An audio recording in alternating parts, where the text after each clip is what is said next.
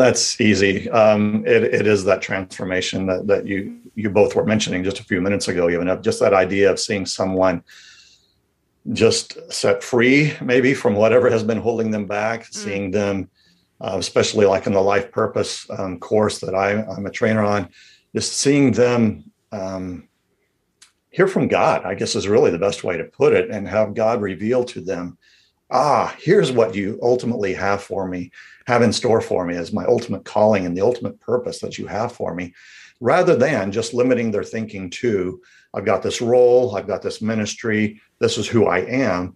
But God has a much even bigger picture view of their life and what he wants to see them do. Amen. Rather than just that role or that ministry. Wow.